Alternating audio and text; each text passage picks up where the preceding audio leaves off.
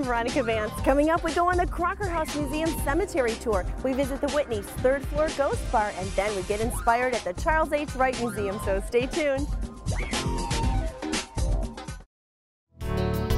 Production funding for this program was made possible by the Detroit Metro Convention and Visitors Bureau, driving tourism growth in Metro Detroit since 1896. More information is available at visitdetroit.com.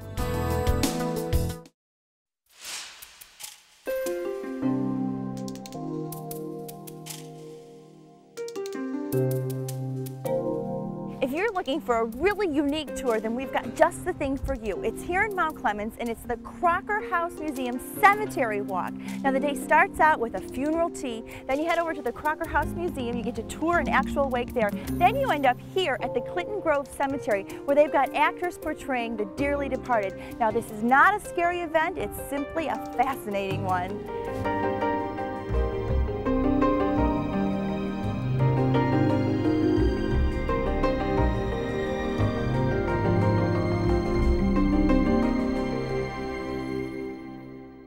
So Kim, explain to me, this is a really unique concept, a cemetery walk.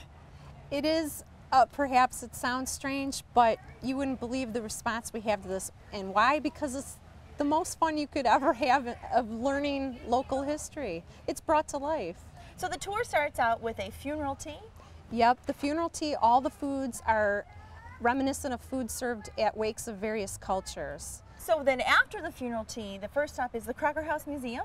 Yep, you'd come to the Crocker House. The Crocker House is set for a wake to the 1880s. So you walk in the door, it looks like a house of that era, what you would expect for a wake. From the Crocker House Museum, they go to the cemetery with a guide. What's the cemetery where they can go to? The cemetery is Clinton Grove Cemetery, and we do encourage families to bring their kids because it takes the fear out of the cemetery, and it really shows them that the cemetery is a place of history, it's a place of art. I really think it's a good experience for kids.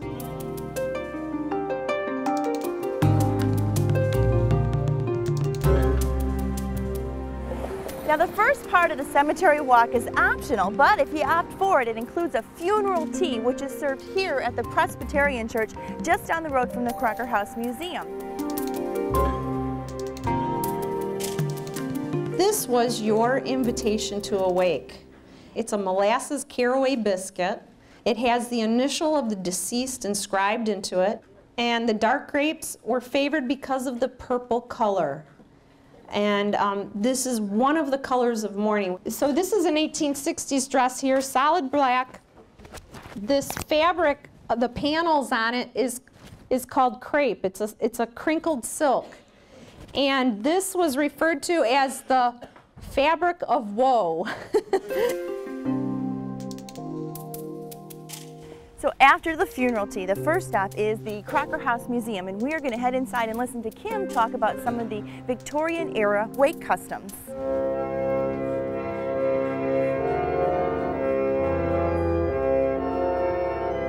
You're in the formal parlor now, and the formal parlor is set as you would have seen it in the 1880s, really in most of the Victorian era, even well after the turn of the century, when funerals were done in the home. This I replicated from an actual obituary from the 1860s. Sending flowers, you were doing a favor to mask odor. This also represented their belief in the afterlife. So even the dollhouse is decorated like for a wake? In mourning, absolutely. They would have the wreath on the front door and the bunting all around the home, and there is a little coffin inside because they are having a wake.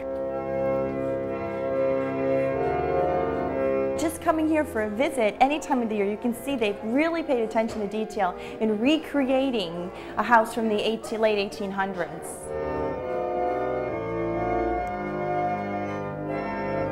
And as part of the tour, you also can come downstairs and get some cider and donuts. I'm going to enjoy this before I head out to the cemetery.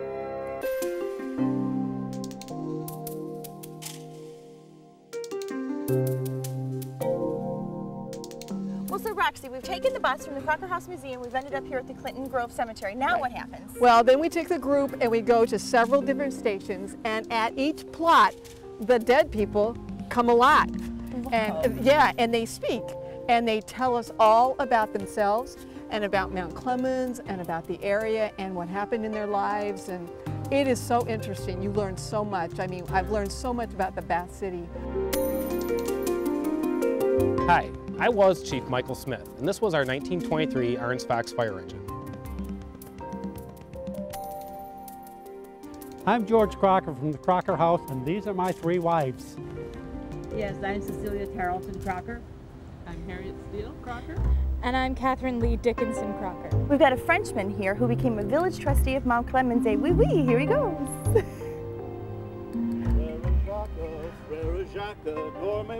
Bonjour, bonjour, bonjour. Bonjour! My name is Charles Mosier. As you may have surmised, I was born in France, moved to Mount Clemens. Then in 1859,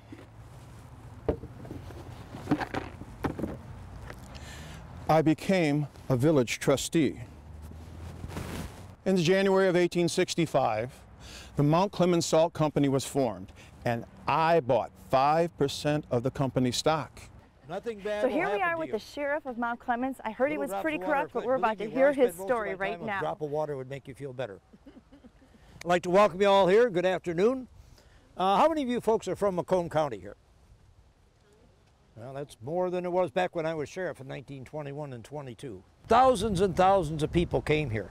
They stayed in the dozens and dozens of boarding houses. Can you imagine a 500-room hotel right here in Mount Clemens? I believe that you need to be accommodating.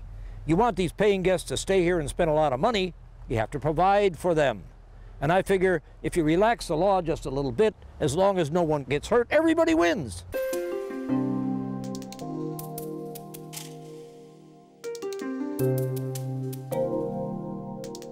So remember, the Crocker House Museum Cemetery Walk only happens once a year. It's the first Saturday of every October. Reservations fill up quick, and it's definitely something to mark your calendars for.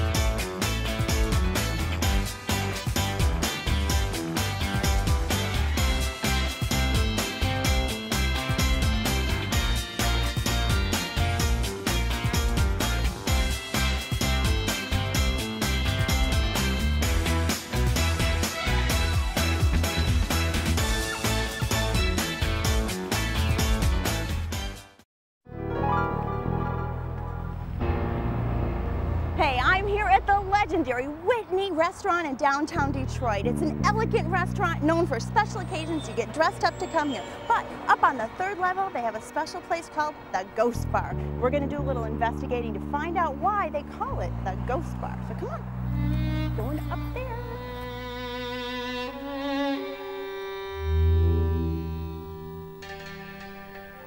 Well, here we are on the 1st floor of the Whitney. It's very beautiful. This is where you have your dining experience, but we're headed upstairs to the 3rd level, the Ghost Bar.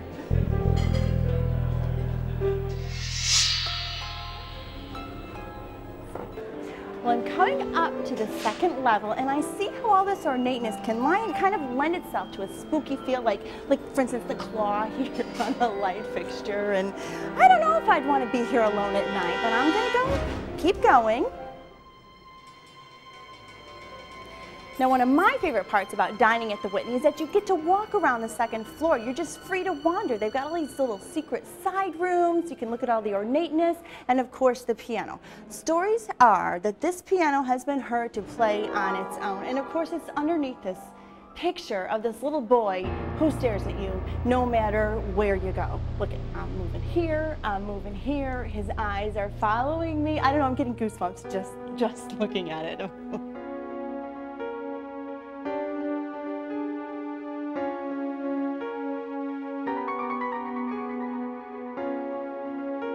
Well, here I am heading up to the third floor, and I hear the piano music going, and I know confidently it's from the first floor, not the second floor.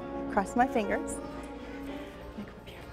Oh, and it's beautiful. This can't be haunted. It's too pretty to be haunted. Well, there have been rumors of ghosts. There was a knife incident in which a knife fell off the third floor staircase and landed straight up into a cutting board 3 floors down. There was nobody in the third floor. There was an old manager who claims that he spent a good 15 minutes following an individual around after he had already closed and locked up and thought the person was trying to sneak into the building, and to no avail, never found anybody and finally gave up. There have been pictures with spooky things popping up. There was a woman that was taking a picture of the second floor to show her daughter, who was planning on having a wedding here, and there were some ghostly images that came up on the picture that of individuals that were not present at the time the picture was taken. You do have paranormal dinners every so often, right? We do have paranormal dinners that we do every so often, where there is a tour of the facility.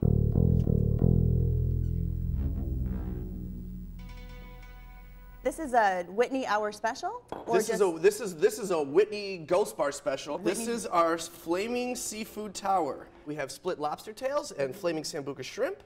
On the second, we have mussels there, and then on the bottom we have split king crab legs along with shrimp cocktail. That is the sambuca.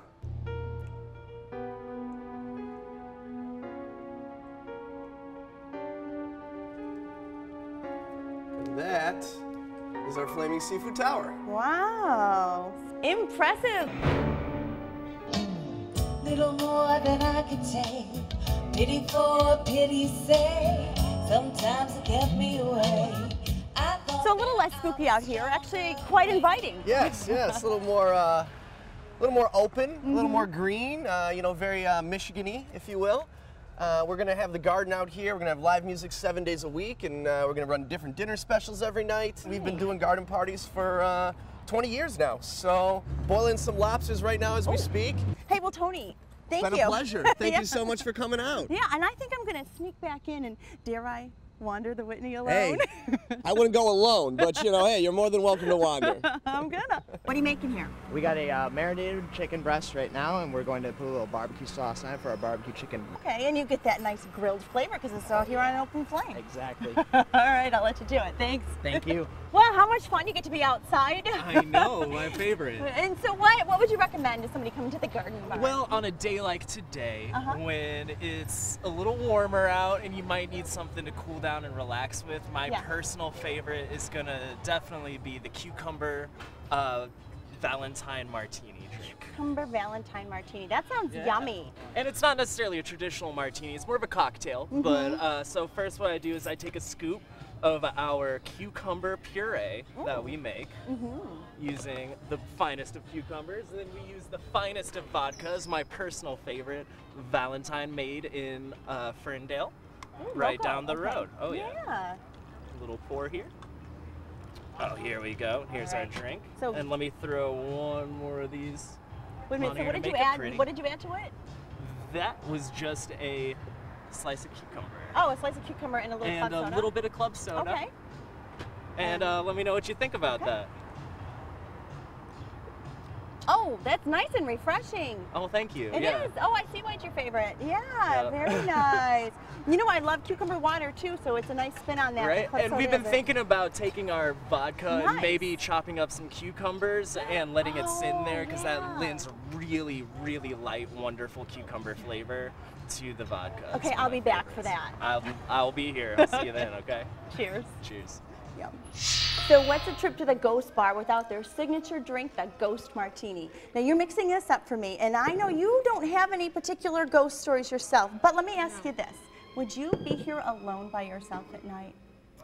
Yeah, you would? Really? All by yourself? Yeah. Nobody else in the house? And no story? Well, see? There'll be one person in the house. This is beautiful. Very haunting. Yeah. I love the color. Can I drink it right now while it's I can give you a straw. Oh, it's fun to drink. It's nice and citrusy. And it's so much fun.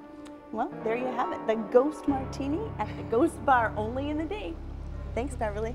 Welcome.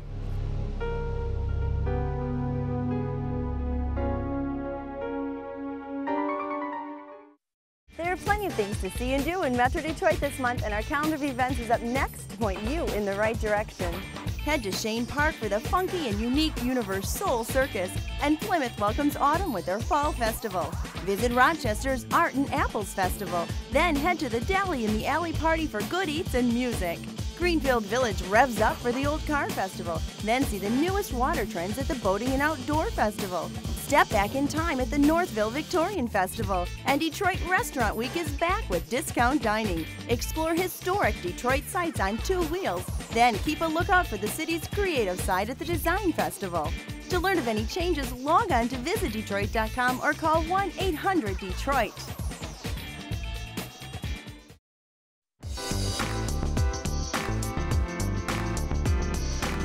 I'm at the Charles H. Wright Museum of African American History, which is the world's largest institution dedicated to the African American experience. And when you come in up the steps, you're greeted by this magnificent rotunda behind me, which creates this really unique acoustic echoey sound.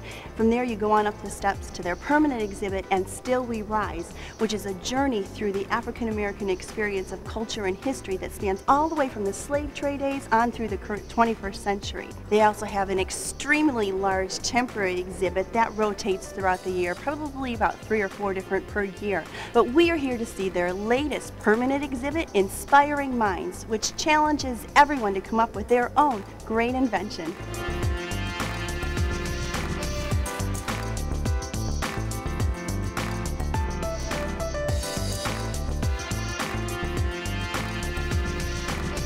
It really is for all ages. Yeah. But we have a lot of things in here for small children that we don't have in other areas of the museum. We have a lot of things that you can touch, which is awesome because in a history museum there's often not a lot of things you can touch and engage with. And so the space is really designed to learn history, to learn science, but also to engage and play. The highlight of the exhibition space is the multimedia touch wall. What we're looking at here is the African American timeline, and there are 2 components to the timeline. The first one is the top bar, which gives some facts about African American history through the years, and so this is what's happening in 1968. Right. It's designed to give some context because the stars are actually about specific African American scientists and inventors. Oh. And so the idea is that when you're learning about the scientists and inventors, and you don't know what was happening in 1967, you can look at the timeline at the top to get some kind of context about what was going on in American history and world history that was important. And so we can go from the African American timeline to another content area on marine life. Wow! And the bubbles are all touchable. Oh, and so when a child comes up and they touch one of the bubbles, you get a fact about the ocean. It might be about the ancient ocean, it might be about the ocean now. And within each of the bubbles, there's actually an activity that a child can do. So this is a puzzle. Some of them are quiz questions, some of them are matching up you know, a fish or something that is in the ocean. So Jennifer, I would also think this would be really good for school groups to come in and utilize this space. It is. We have a lot of school groups that come in, and when they get here, we have an educator that's in the space that shows them how the room operates, and then they go and do a workshop that kind of gets their creative juices flowing. Yeah, it kind of hits at another angle. So they get to do something with their hands, they get to create something, express themselves in a way. And so we actually have a lot of different workshops that a school can pick from. What do you think about this whole big screen thing here? I think it's good because we get to like learn about the stuff that we really didn't know. So I learned about I didn't even know who this was. So I'm just reading it and I'm finding out who this is. And isn't it inspiring you to want to do something inventive? Yes. All right, high five to that.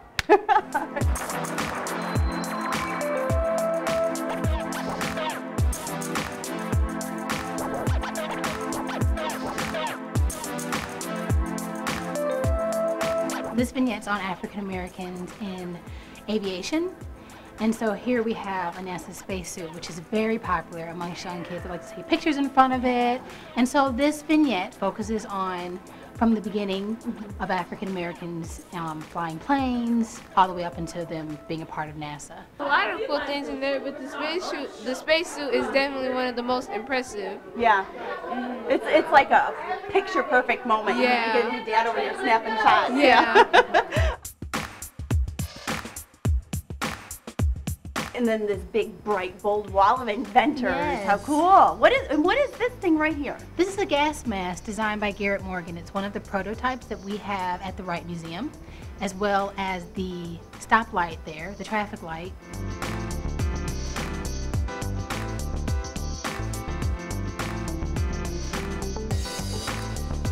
So this is to inspire the young girls. It is. It's to focus some on African American women in science, and so we focus on 5 different African American women that spans a large amount of time. And so there's some information in the touchscreen about the women. What's going on in here? This room is what we call a research room. Okay. And we call it the research room because of the database touchscreen, which is here. And the database touchscreen is where we have all of the scientists and inventors throughout the entire Inspiring Minds exhibition in one place. We also have a lot of science content within the space, which is on this wall and that wall. And so it's a little bit more serious. So we've got another room here off of it, and this is, oh wow, look at a lot more interactive things in here. I bet the little kids like this area. Absolutely. So this space really appeals to kindergarten through 3rd age grade students. And it focuses on George Washington Carver's life, but also has a focus on nutrition, eating healthy, and so we have the fake fruits and vegetables. We talk about a lot about serving size. And all the different things made from peanuts. Absolutely, yes. And we tend to think of only peanut butter, but there's a lot of things that George Washington Carver did with peanuts and soybeans and sweet potatoes. This is our contemporary scientist kiosk. So we can touchscreen. When you start it, there's an intro video. And this is where we highlight some of the scientists that are currently working in science, in technology, engineering, and math. Well, hey Jennifer, thank you so much. I'm going to take a look around at some of these other vignettes that we didn't get to touch on. Absolutely, and make sure that you leave a remark at the video recording station. We always watch those. It's very exciting getting feedback from people about the Wright Museum in general and Inspiring Minds. I'll make so my thank way you very there. much. All right, thanks Jennifer. Okay, let's take a peek behind the door of Dr. Ben Carson. Now, he's actually from Detroit. He's now a neurosurgeon at Johns Hopkins in Baltimore, who's one of the history makers. Well, there's so many little neat nooks and crannies if you look around. Like here, they've got the plasma globe. These are so much fun. So a third feature of these screens is the A is for Africa exhibit, where they have these different letter blocks coming up, and again, some more information. This kind of ties in with the whole Africa, the exhibit we've got around the lower rotunda. They've got blocks, things to do big puzzles. They also have this cozy, snuggly reading corner. You can grab a kid's book from up there, grab a stuffed animal. Of course, I don't have my kids with me, but how much fun. You can cuddle up here on the pillows and read a good book. So back in this little corner alcove, you can come back here and make a video to share your thoughts on this touch screen here. You just say you want to tell us about your thing, record your video. Very cool exhibit, definitely worth coming to. Lots of great hands-on stuff for the kids to enjoy and the adults too. Let's see. I just did it. How easy is that? How fun. And then you can play back, see how you did? Oh, here we go. Very cool exhibit. Definitely worth coming to. Lots of great hands-on stuff for the kids to enjoy and the adults too. I've made part of history here at the African American Museum.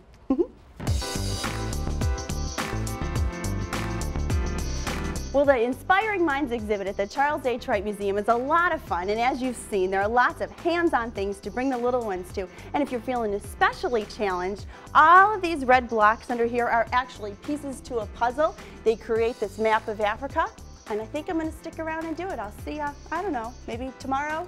Let's see. Where do I begin?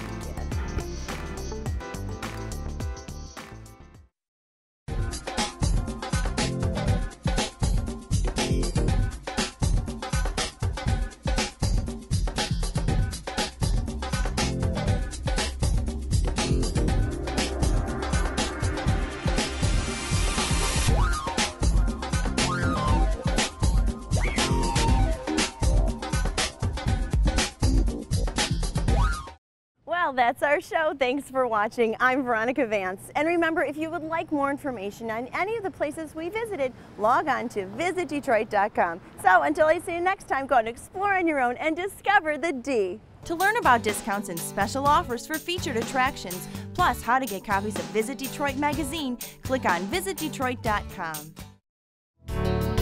Production funding for this program was made possible by the Detroit Metro Convention and Visitors Bureau, driving tourism growth in Metro Detroit since 1896. More information is available at visitdetroit.com.